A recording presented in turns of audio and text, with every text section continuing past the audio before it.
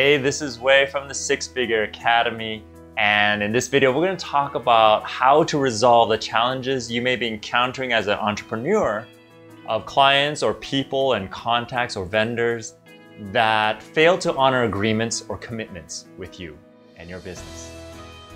And it's a little bit of a counterintuitive approach, because here's the thing, why is this important?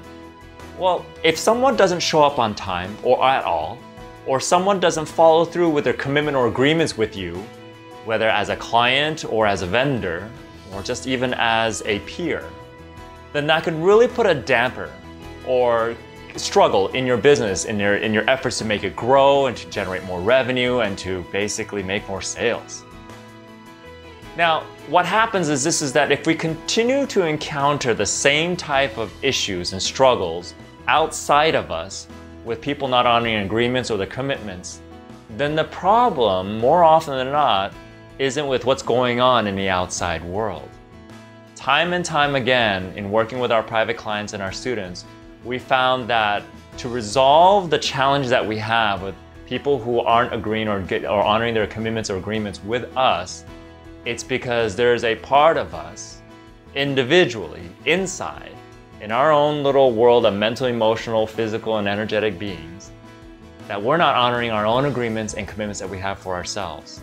And let me share with you how that translates into challenges in the circumstances outside of you.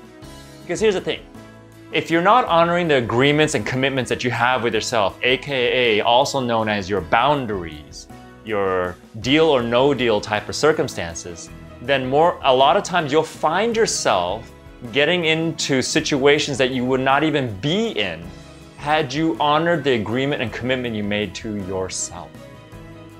So one of the first places to start to resolve challenges that you may have with people not honoring agreements or commitments in your business is to start taking inventory of what agreements and commitments you're making inside to yourself that you're not honoring.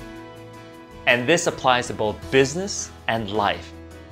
Because if you yourself are violating your own agreements and commitment with yourself, either to work out or to do these certain amount of tasks or to show up at a certain time, your clients will start to reflect the same thing.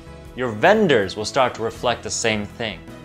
The people in your entire world around you, or the people that you attract, will start reflecting the same thing. And try as you might to resolve that, it's like trimming the hedges. It doesn't resolve the core beginning, the root of where that problem came from. And unfortunately, that starts with us. So, if you find yourself struggling with that, now you know the solution. Start taking an inventory, make a list of all the different things that you've made an agreement and a commitment to yourself about that you violated or just did not honor. When you start to go back, okay, and honor what it is that you want to do and follow through with yourself in all areas of your life, including your business, you'll start to see a major shift ripple